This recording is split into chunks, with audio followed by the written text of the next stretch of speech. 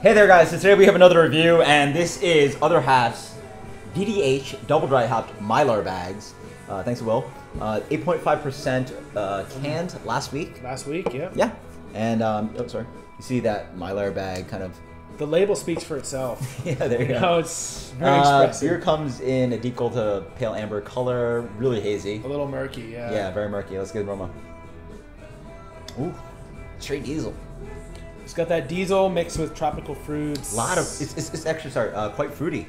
Very fruity. Passion fruit mango kind of thing. Yeah, I mean, especially after the last beer, a lot of papaya, a lot of passion fruit. Yeah, it smells very tropical, but it has that kind of intensity, kind of burn of like hop burn that sometimes you get from the other half beers. So let's see. I mean, when I had this on the day of release, I thought it was awesome. It's about a week old, so it's mellowed probably a little bit. Yeah, there's a really nice depth. Yeah, so, see how it is. Cheers, dude.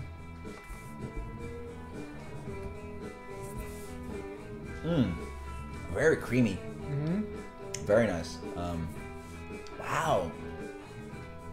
This works for me. This works for me. It's great. Yeah. But it does have a little bit of burn to it. That extra dry hopping that they do, I guess, really is punching through. But yeah, initial impressions is that I've had previous batches of regular Mylar, and that one for me sold a lot more intensity of the kind of burn and diesely and the dank that Other Half has.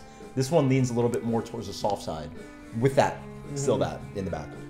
It's a little cold still, but maybe at this ABV, we're drinking at the right temperature. 8.5. That is beautifully juicy and soft up front. There's tons of sweet mango, passion fruit driving for days. Maybe even a little bit of stone fruit, a sweet peachiness.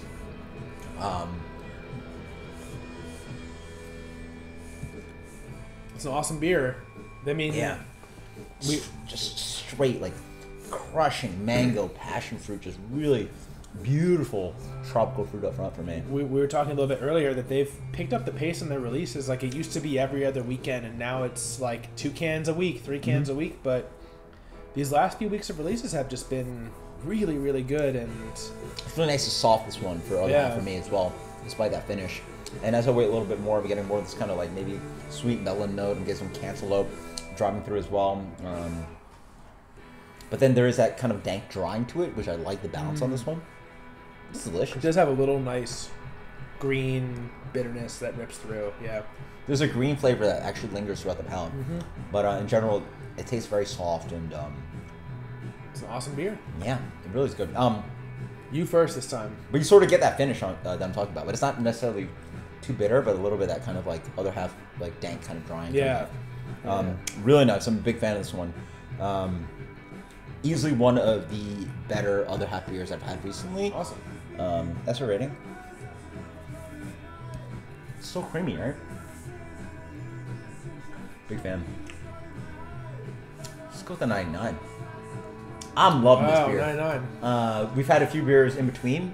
That Cellar Maker was the first beer we had, and to come back to this one is sort of where I put it. So it's not quite the same level as the Cellar Maker for me. Sure. This may be a 96, 97, just because, you know, I love Other Half, but I wish they would change up that yeast every once in a while or do something to get rid of that kind of diesely, chemically flavor that sometimes lingers in the end. I see what you're talking about. But as far as that juiciness, I do love it.